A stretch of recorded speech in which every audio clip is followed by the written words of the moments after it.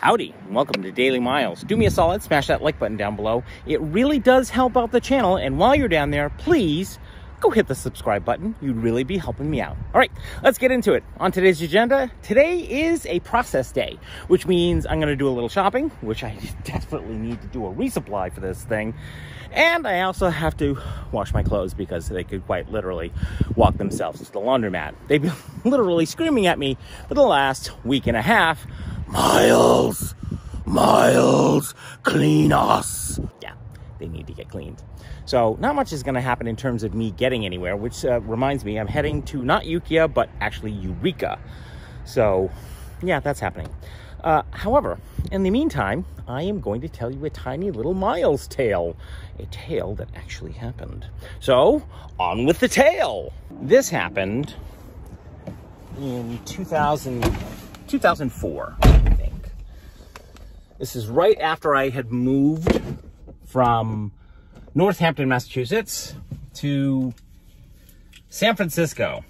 This is about 2 years before I would move to Mill Valley and then start studying tango. So, what happened? At that point in time, part of the reason that I moved to the West Coast was primarily to go dancing. And this is not, social, this is not tango, this is definitely social dancing, but it is most certainly not tango in any way, shape, or form. This is freestyle dancing. Now, I've talked a little bit about this before, and you can go look at the Dance Friday, Dance Freedom thing that I posted a while back. So if you're wondering what I'm talking about, this is freestyle dancing. And the West Coast had a really great cultured scene for freestyle dancing. And I was like, okay, well, let's go where the freestyle is happening, baby. Don't get me wrong, it was definitely happening on the East Coast, but it just felt more connected out here, and I detest the use of that word, or at least in terms of tango. There felt like there was a lot more going on here than there. So, there I was, meandering, minding my own Miles business, and I decided to move to San Francisco. I got on the plane with exactly $104 to my name, and then got off the plane, found a place to hang my head for a few weeks. Actually, it turned out to be several months. But in the meantime, I went out dancing every Friday night, every Wednesday and Friday night. And the place was packed every Friday night. There must have been like at least 200 people in the room at this, place. And it was this dance studio that, is very unremarkable in any way, shape, or form, other than the fact that there was loads of people that were freestyle dancing. Make sense? All right. Now that we've established the situation, we have one more bit of establishing to do, and that's the culture of the environment. The environment was mostly, and I say this with all due reverence, it was mostly almost middle-aging folks. Almost. There was a wide range, but there weren't very many young people. And there was definitely a lot of middle-aged people in the room. Middle-aged, anywhere between 30 and 50, and that would be considered middle-aged, at least by my standards. Anyways, at the same time, there was also a load, and there's no nice way to put this, there were a load of massage therapists. Now, I'm not poo-pooing massage therapists. It just seemed like at that point in time, and to be fair, before I launch into the whole massage therapy thing, there was a point in time when Mr. Miles wanted to be a massage therapist. I mean, I got the hands for it, and I certainly I had the intent for it, but I didn't have the patience to do massage therapy. And it was a good thing that I didn't go down that road, even though I had signed up for a program that would have gotten me licensed in the state of Massachusetts, and it literally would have changed the course of my life. But I didn't go down that road, kiddies. There were a lot, and I don't get me wrong, I have the greatest respect for massage therapists, well-trained massage therapists, and fabulous people with an amazing profession, and I have nothing but props for them. However, there were some folks here on the West Coast that were, shall we say, taking advantage of the term massage. And we'll leave it at that.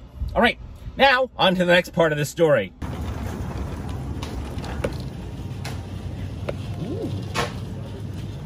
Navel orange is $1. Broccoli is $2.49 a pound. Ugh.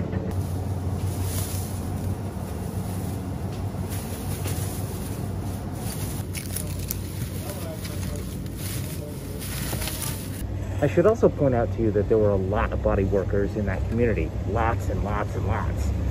And I have nothing but the greatest respect for people that do body work, because it is back finger-breaking work, if done properly. However, as I pointed out to you, there's a load of people that were doing questionable things with that term, body work.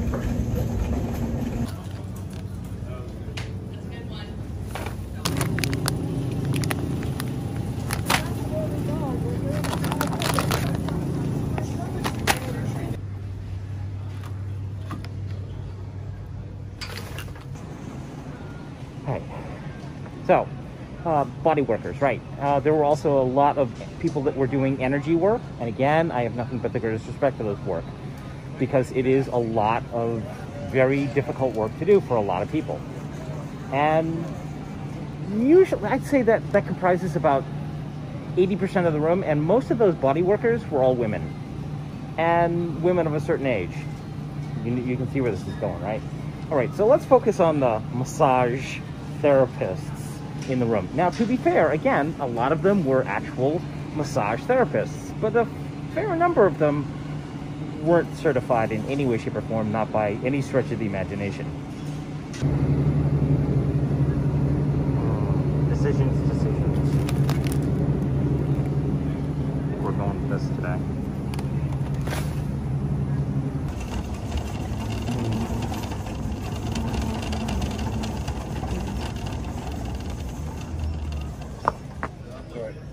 But all right, shit happens. The whole lane. Yes, you are, you evil man.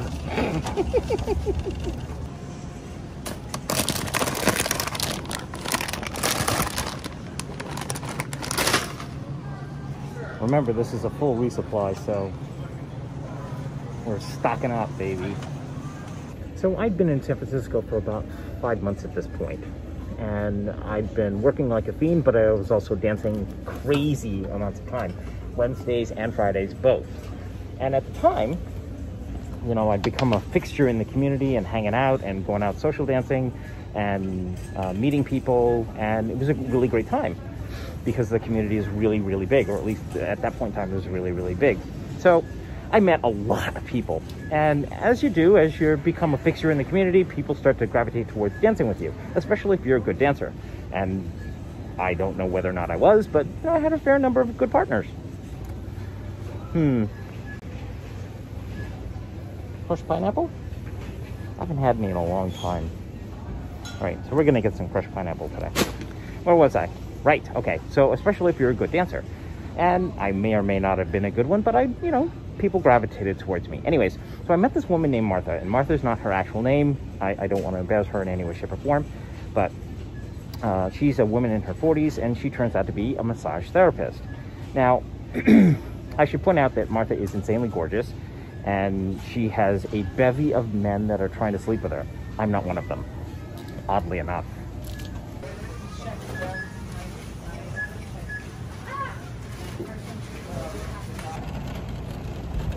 Ooh, don't need that. All right, so believe it or not, I was not one of those guys that wanted to sleep with her. Don't get me wrong, she was insanely hot, but I didn't, my bells didn't go off and go, yippee yahoo, I want to dance, I want to sleep with you. No, I just wanted to hang out with her. Which made me the ideal partner to hang out with, because I was one of the only guys that didn't want to sleep with her. And once we established that, everything was happy hunky-dory. She was like, wait, you don't want to sleep with me? I'm like, no, I don't want to sleep with you. And I was definitely honest about it. I did not want to sleep with her at all. And it's not because I didn't want to be with somebody. At that point in time, I was actually on the hunt for a wife, but she just it didn't, yeah, not. So, not so much with that idea.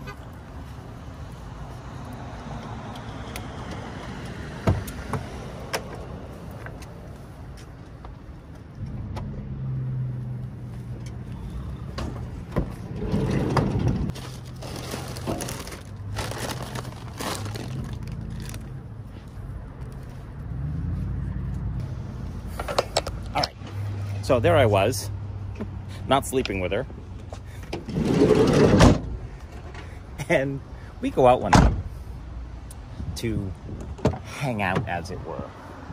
Go out drinking. I have my regimen of cranberry juice, and she's drinking like a fish.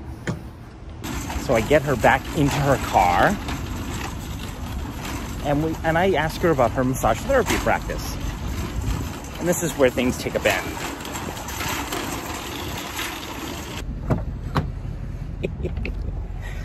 So, Martha tells me that about her practice, and as she's telling me about her practice, she tells me that her specialty is happy endings. Now, I'm not naive, or at least I didn't think I was naive until she mentioned happy endings. I'm like, what is a happy ending? And she starts giggling. I'm like, what's a happy ending? I don't get it. For those of you that don't know what a happy ending is, a happy ending is when either gender is gently massaged to an orgasm. Now, usually this is done with older men, but you know, that happens with women as well. So she was basically giving massages and happy endings. I said, how much do you charge for a massage? And she says about $400. I said, what do you charge for a happy ending? She says about $600. I said, and how long is the massage? It's about 45 minutes. And the happy ending? About 15. So you make about $1,000 for an hour of work. She says, yeah. I said, how busy are you? She says, I'm booked every day of the week. I basically work 6 to 8 hours a day, depending on, you know, how much or how little I want to work. And I work about 5 days a week. Are you kidding me? She's like, no. So basically, you're making almost about $10,000 a day, $8,000 to $10,000 a day, and anywhere between $30,000 and $40,000 a week. She's like, yeah, pretty much.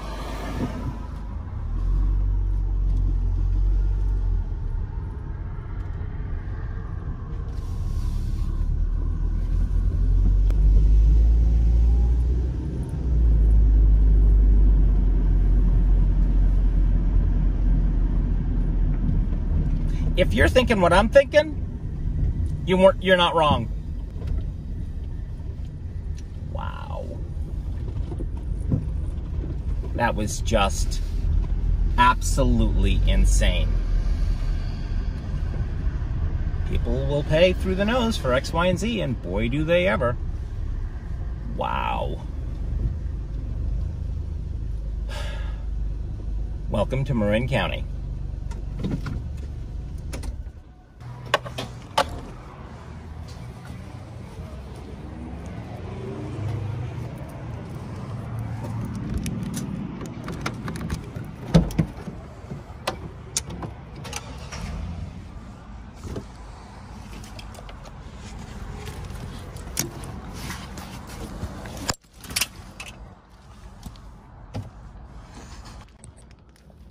I think that's enough yapping for me today. I'm going to spend the rest of the day here doing a little writing, and then I'm out of here tomorrow, first thing.